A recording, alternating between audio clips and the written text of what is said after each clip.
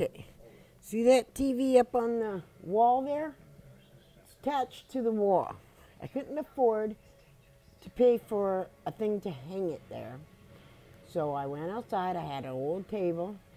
I took some pieces off of the table from the lower part, and I found some bolts that would fit in the holes where the normal attachment goes. And then I found some aluminum strip. I took and I put some holes in the aluminum strip and brought them down on both sides of where the table thing is, so the table thing wouldn't pull off.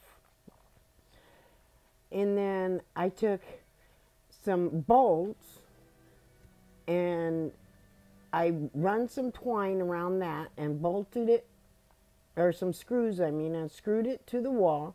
Then I took some of those curved handles that look like that, and I bolted them onto the table pieces on the top.